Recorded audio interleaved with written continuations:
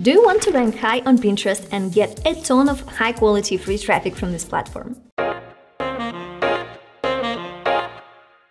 Hi, I'm Anastasia of AnastasiaBlogger.com, and in this video I will show you my 7.5 best Pinterest SEO hacks for this year.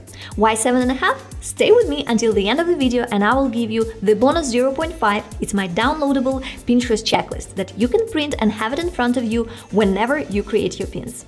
And before we jump into the hacks, just have a look at my Google Analytics for my website. In the last year, Pinterest traffic generated up to 93% of all the social media traffic to my site.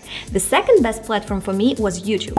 And even though on YouTube channel I currently have about 73,000 subscribers, it didn't even get close to the amount of traffic from Pinterest. Funny enough, I have a very similar amount of followers on my Pinterest account. I'm at about 76,000 followers right now, so you could ask me, Anastasia, how on earth did Pinterest generate almost 10 times more page views on your site? Well, because the nature of the content is different. Pins are like magazine covers or headlines. They don't provide the actual content to the users. They just invite them to find more on your website. On YouTube, people get the actual information they were looking for inside the video, and they really need to visit your site to learn more from you. Okay, I hope you see how Pinterest can be a huge traffic source for you too, and if you are motivated enough to watch this video until the end, give me a like right now. And let's get started with my Pinterest hack, Pinterest SEO hack number 7. Do keyword research. Now, the first and most easiest way to do keyword research on Pinterest is just by looking at the keyword suggestions that Pinterest will show you once you start typing the keyword. And I will tell you a little bit later about these numbers that you are seeing, because you will probably not see them on your profile. So I'll show you as a part of this video with SEO hacks how you can add this to your profile on Pinterest as well.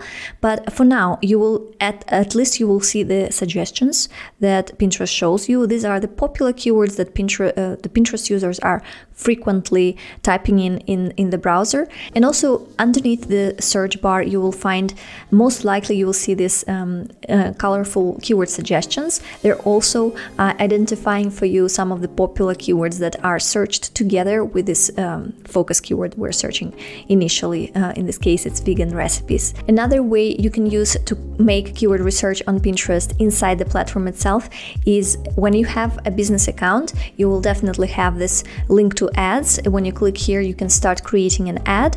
By the way, when you're creating a Pinterest advertising account, it will ask you to link your credit card, but it doesn't mean that you'll have to actually run any ads. You can just connect the credit card, it will just stay there, but you don't have to actually run any ads to use this keyword suggestion tool. So how it works is that you are trying to create an ad. I will just click continue here so that you can see the next steps where it will start showing you these keywords. So for now, to get to the step, we need to click on one of these options. Let's say we chose find new customers. Here you will need to switch from add interests to add keywords. And let's continue with vegan recipes since we started with this keyword. If we start typing it here, it will show you multiple ideas with some approximate numbers of monthly searches. I do believe that these are very unrealistic numbers, because even if you know something about search on Google, these numbers are too big for a platform like Pinterest. If you compare it with search volume on Google, nothing like millions comes up on Google, especially for keywords like this. But maybe for just a short term like recipes, it could be in the millions, but not for something like vegan recipes dinner plant-based. Definitely it wouldn't be 1 or 2 million search volume on Google, for example. But we can at least use this tool just to get the suggestions and to understand which of the keywords are relatively popular on Pinterest. Now we will go back to the search bar, and I will show you in a little more detail the tool that allows me to see this search insights. The tool tool that is providing me with this information on Pinterest platform is called Keywords Everywhere, and maybe you've heard about this tool. It's a Chrome browser extension that is typically used for Google SEO, for keyword research on Google, and all of this data that we're seeing here, except the search insights and the trends data, all this information comes from Google actually. So this is the search volume from Google, but it also gives us a good idea about the popularity of these keywords, because if they are super popular on Google, most likely they're also very popular keywords on Pinterest as well. And when you are just doing the search, and it's really nice to be able to see these numbers right next to each keyword, like I do here, so you understand which of these keywords has much bigger potential search volume compared to the others. Another thing that it shows you is the popular pins that are ranking for this keyword. And if we go here, you'll see more information on how they get this data. So they will show you the top pinner. It's the Pinterest account that has the most pins in this search result. And it will show you some other engagement metrics that show up on the pins that rank high for this keyword. Then the trend data, it comes from the trend charts that Pinterest itself provides. If I click on it, you'll see what it shows. Probably you've seen this tool, trends.pinterest.com, and it's automatically set for the US traffic, but you can also, once you're already here, you can change that. Anyways, this tool is it's internal Pinterest tool, and you can use it even if you don't have Keywords Everywhere as a Chrome extension. And if you look at the right column here, it shows some related trends. It's just other popular keywords that are kind of similar in the same niche that your initial focus keyword. And then another keyword research tool that I use for Pinterest, it provides you additional advanced information. It's called Pin Inspector. You can go to the URL pininspector/Anastasia, and you will find a special discount for the software. It's a one-time fee, and you get a $20 off when you sign up through my link. I actually made another video on this software, so I'm gonna give you a link to that video if you want to have a better look into what it actually does. It will be above my head somewhere, and also in the description down below. Now, hack number 6 is go after popular keywords on Pinterest. I like to say that Pinterest is a search engine and not just a social network. And when you hear that, if you know something about Google SEO, your first idea is probably, oh, I should search for long tail, low competition keywords, or else I will have no chance to rank on Pinterest. You may think that I'm crazy, but I will give you some very counterintuitive advice here. Don't try to target low competition keywords on Pinterest. You don't need to target them intentionally. Go after any super popular keywords that you like, because Pinterest is not Google. It doesn't care if your domain is 6 months old or 6 years old. It doesn't care how many backlinks you have. So you can compete for any keywords you like with older Pinterest accounts. If you intentionally choose less popular keywords on Pinterest, your impressions will be very limited too, because users on this platform just don't use long search terms. They typically use short keywords, and they use Pinterest suggested keywords, which show up as user is starting to type the keyword. Also, these colorful boxes are popular search terms, and people often click on them. Pinterest has experimented with removing the colorful boxes for a while, but a few months back I started seeing them again on the platform for both desktop and mobile users. So that's helpful, and if you are just a beginner, you don't even need any paid or advanced tools for keyword research. You can start by simply looking at these search suggestions on Pinterest.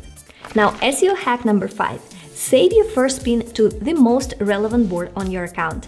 This is important as you're giving Pinterest algorithm the right context, and it understands better how to categorize your pins, which keywords should be assigned to your pins, and what type of users it should be shown to.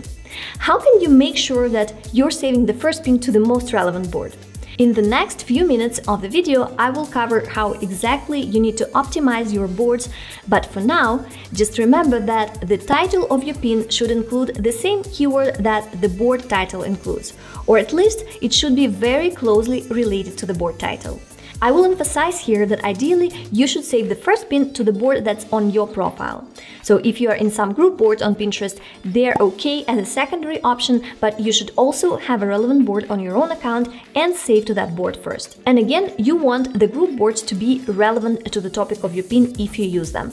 I don't go into the details about what is the group board in this video, and if you don't have them, just ignore this part. If you have them, don't save to them first. Now, SEO hack number 4 is add keywords to your pin titles, descriptions, and to your board titles and descriptions. So now let's have a look at where we need to add keywords in the pin title and pin description and how to actually do it. If we create this pin right inside Pinterest platform, when we click create and we create just a pin, you will see here that you have a field for adding a title, and here you have a field for description. For the title, you have about 100 characters, for description about 500 characters.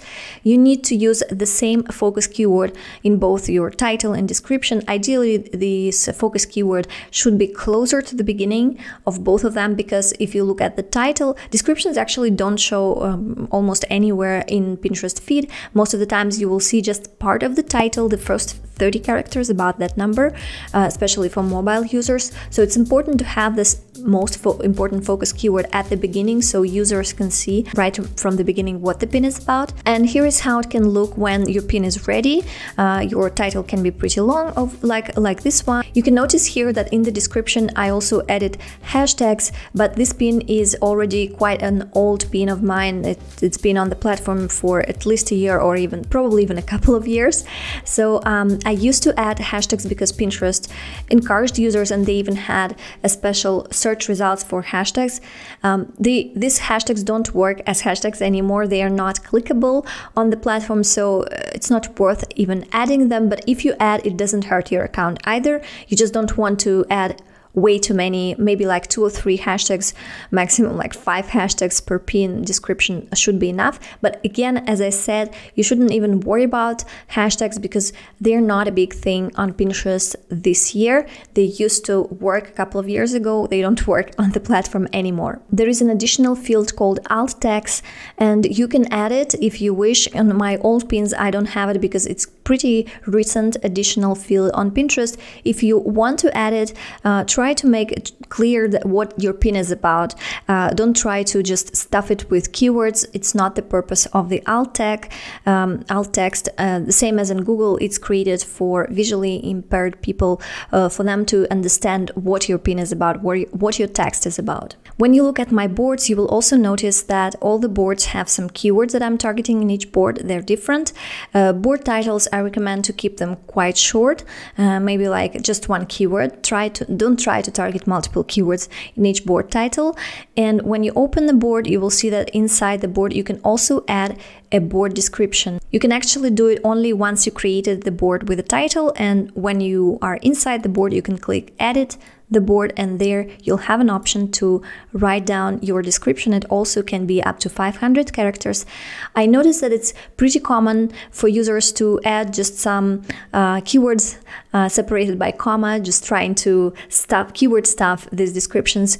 I don't recommend that. I think that you should still try to write it for people to read, because at the moment I haven't heard about any penalties on the accounts that were keyword stuffing their descriptions, but at the same time we don't know where the platform is heading to. Maybe at some point in the future they will start penalizing accounts for using this keyword stuffing in their description. So you want to avoid it, and instead of adding just 30 keywords separated by comma, I recommend you to include maybe like 3, maximum 5 related keywords related to your focus keyword in the title. SEO hack number 3 is add keywords in tags for video pins and for idea pins. You noticed for this tip I focus specifically on video pins and idea pins, and this is why if you just look at the search results on Pinterest, both on desktop and on mobile devices, you will notice that a lot of pins that are ranking high are actually actually either video pins like this one or idea pins over here.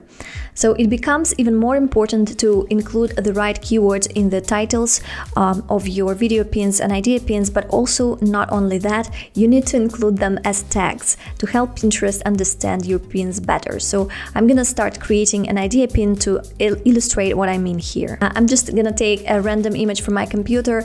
It's not the way you should create idea pins. It should be something vertical, or ideally you should start your first slide with a video, but we're just doing as a test because I wanted to show you how you're gonna add the titles and descriptions and the keywords inside the idea pins. Once you uploaded an image or a video, you need to work on your title that's right here on top of the content.